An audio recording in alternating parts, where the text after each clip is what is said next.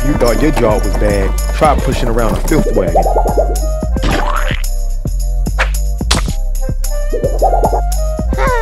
I should have been a cobbler like my father wanted. Your Grace, the cooks are preparing your royal feast as we speak. Excellent. As your reward, take the turkey carcass home with you. Dare I ask for some meat left on the bone this time? Ha ha ha ha. Hilarious. You'll be my royal jester soon.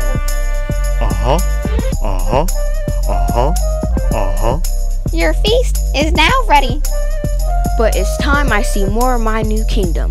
Prepare the royal feast to go. So that you can mix with your subjects and get to know them? Dear God, no. I don't want to rub elbows with those lowly locals. I only wish for them to see their magnificent new king. Prepare the royal goblet so that I may swill in front of them. The royal goblet for the king's swilling pleasure.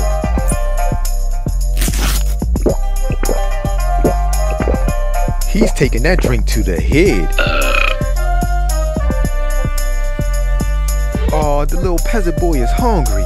He's eating it and then gave him the bone. You dirty dog.